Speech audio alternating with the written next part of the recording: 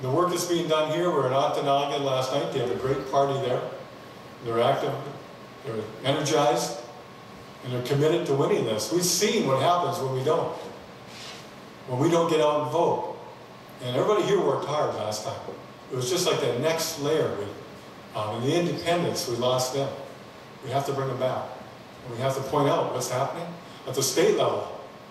I mean, look at what's happening at the state level, and Republicans have total control. I'll let, if anybody minds, we'll let Scott say a few words too here. But just look at the agenda.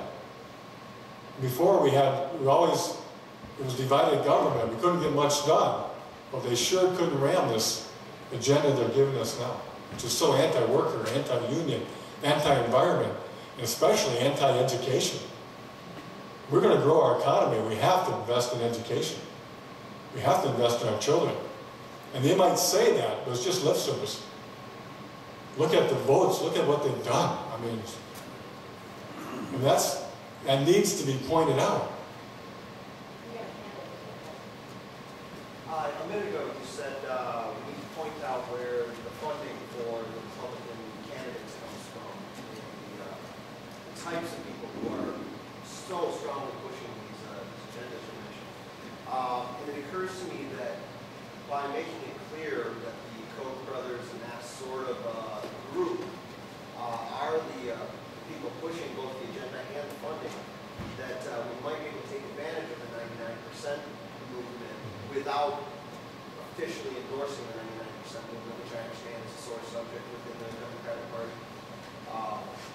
But if you can make clear where the money comes from, it seems like it could help. What are your thoughts on that? Or do you think it's exposing the Democratic side to the same scrutiny, and can we withstand that scrutiny? Well, right now, we look back at the Citizens United, the Supreme Court case, so it would be almost 2 years ago, that said corporations are the same as individuals.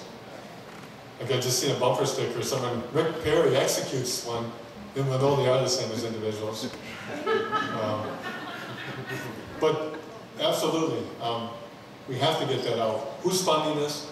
What their real agenda is, and how we can fight back, the best way is people. I mean, there's so many more of us than there are the Koch brothers and their mutuals. So we have to fight back, point it out though. Just say, I got all these mailers in my mailbox. But this is this is Dan Benishek's real agenda. This is what he really did. This is what his vote for the Bryan budget really means.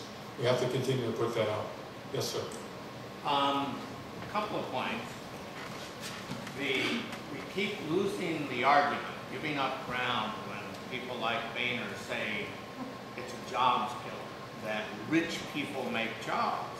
That's bull, because it is the regular people, the 99%, who have to have the money to create the demands, to create the need to invest.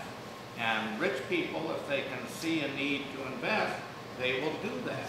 So why do we keep just rolling over and allowing that to go on unanswered? To say everything you say is illogical and can't be proven. You know, I throw that back at them, kind of thing. Yes, absolutely. I mean, Mike will tell you how many rich people, the 1%, come in here and use this beautiful venue. It's right for the middle class and the permanent underclass, if they can achieve the middle class status. They'll be coming in here and spending money, and you'll probably be hiring people. You're absolutely right. It's created from the bottom up. Yeah. Just like education, we have to bring people up. And we have to educate them. We have to make sure that they have the ability to make a good living, good middle class jobs. And the economy will flourish.